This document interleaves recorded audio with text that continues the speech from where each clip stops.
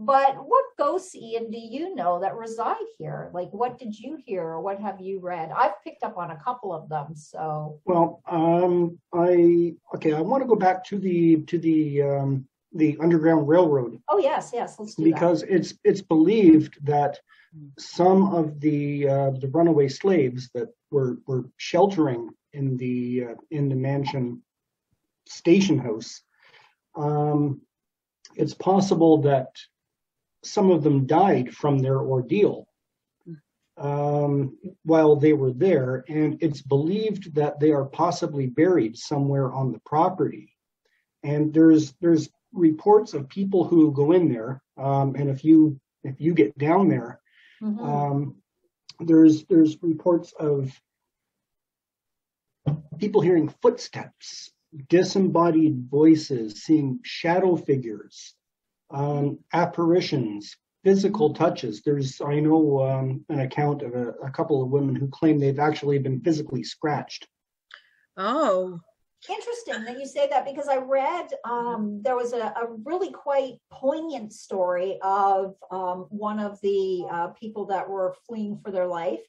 And she had been wounded somewhere along the way, been hurt. They'd hit her in the head. Somebody had tried to hurt her. And when she arrived here at the house, she was amongst several that had come there at that time, and she wasn't well. They tried to help her. They tried to aid her as best as she could and as best they could to help her. And unfortunately, she passed away. And she's said to be there.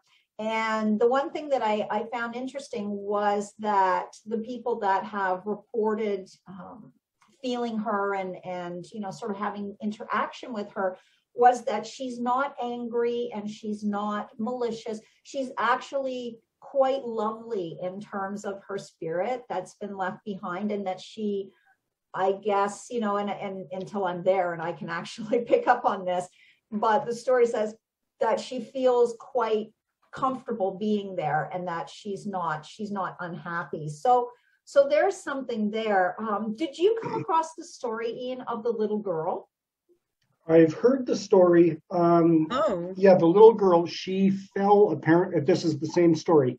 Mm-hmm. She fell from the second floor, that there was a little balcony at one time. Yes, apparently right here. Yes, that Oh, door right there. There used to be a oh balcony no, how that door sad. went out onto, Mm-hmm. and she fell from it, but and was killed. Mm-hmm. But as I say, I've heard the story, but what I have not heard is exactly who this little girl is. I've never So heard a word about it, so I've just kind of discounted I for don't know. myself as a paranormal researcher. This I've one's just discounted actually that story because there's nothing out there that says, why was this girl there? Who was she? actually there is. Oh, there is And the maybe house some has test the records. information. The museum themselves have it.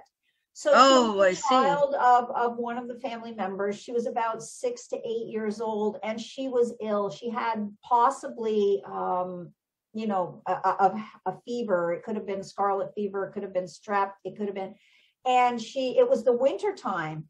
And I guess she was a little bit disoriented, and she opened the door and she somehow slipped and fell over the railing.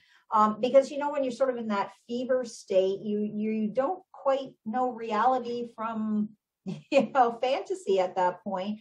And so they believe that she fell and she fell and she died. She has been picked up quite a few times from researchers, from what I hear. So Really? again, one of those stories that when I get there, I'll see if I can get a name. I can try to get more information, but it is listed in the history of the house. So I don't know that they'd actually list that if it wasn't something that they could verify. When I And do paranormal investigations, I like to go in blind. I don't know if you do as well, Seeker. It's I just do, where I yes. don't like to know any of the history, nothing. I just go in and see what comes up and what I can pick up. That feels more It genuine and does. It good does. to me. Yeah, But sometimes we do know the stories, right? And of again, course.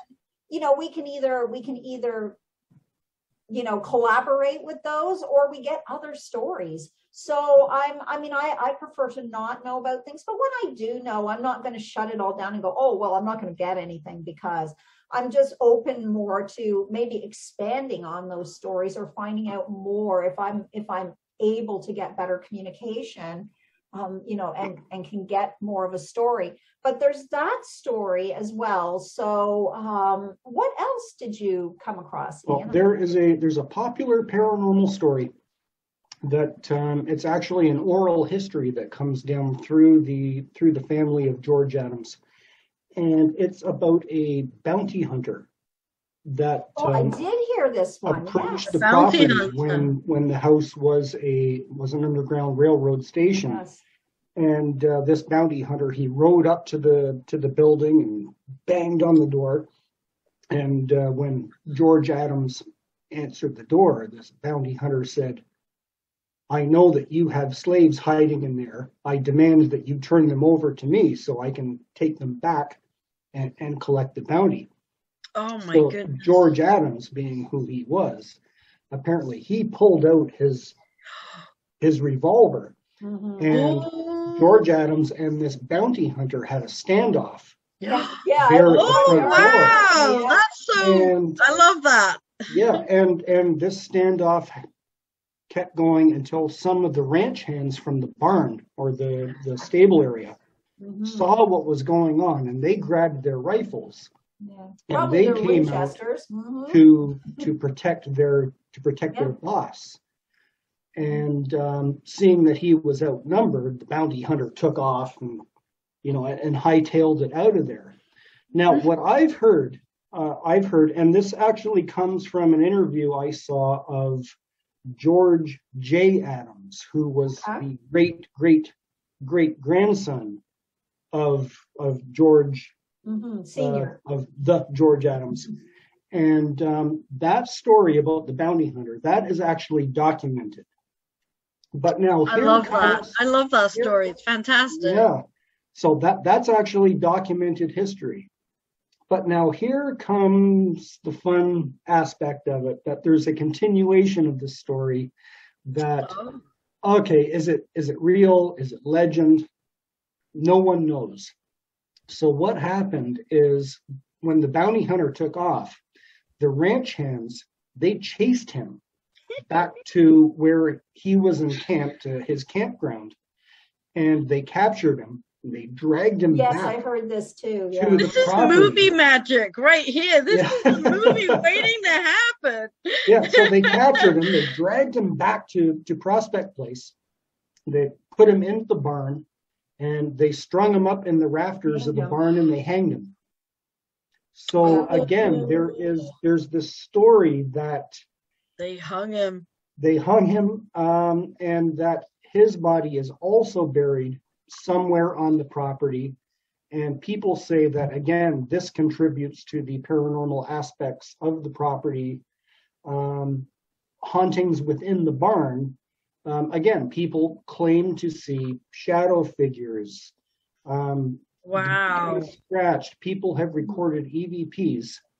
But again, that screams ghost story, right? I love it. That's what this is about. That's what we're talking about. They say that the bounty hunter coming up to the door and having the standoff with George Adams is documented. The rest of it? No, I thought when I was on the website they were talking about George Adams's grave, and they said it was unmarked. Is that correct? No, George Adams is, excuse me, George Adams is buried. Is he buried on the property as well? No. He is buried in the Dresden Cemetery. Oh, right. Yes, Okay. Yeah, in Dresden, Ohio. Oh, okay then. Right. So Now, so it's kind of interesting. Now, there's one more thing that I have here that contributes to what could be why the property has paranormal hauntings. That in 1912, there was a very serious train accident that happened nearby the property. And there was a passenger train that had become disabled, and it was sitting there broken on the tracks. And what happened is a second passenger train came up at high speed behind it and smashed into the back of the first train.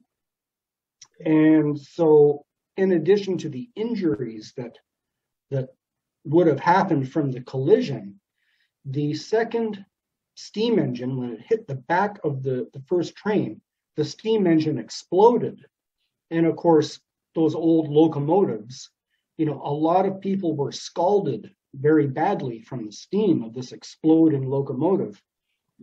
And I'm not familiar with the layout of the geography of that part of Ohio, but apparently what they needed to do was to get a third train to come in to remove the injured and the dead.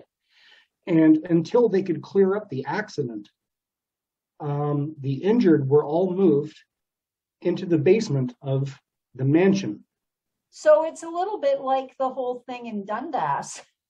Yes. With the holiday train and the bodies and the people moved into the school.